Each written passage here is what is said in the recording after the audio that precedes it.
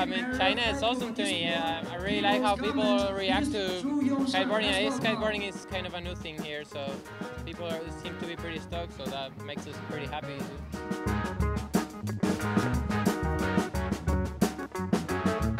Yeah, and it feels really good and weird to be here in China because everything is different. That's really nice. It's a very good thing because we normally just travel to the same spot.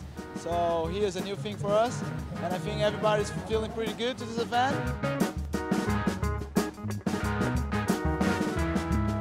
It's pretty cool, all the people here just for the opening. I think we're gonna have a pretty good week here. The sun is out, the forecast looks good, and it's gonna be exciting.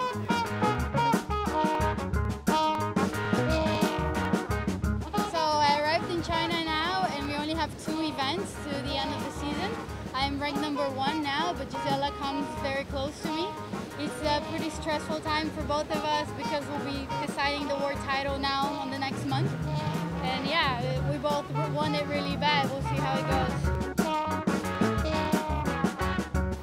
This is second last event. It's pretty tight, a bit too tight how I wanted. Last year went way better for me, but I mean, definitely brings a lot of tension back in the competition. And yeah, we both really want to. Yeah, we're definitely going to fight for it and push yourself to the max and try to win the last 2 events to secure the world title.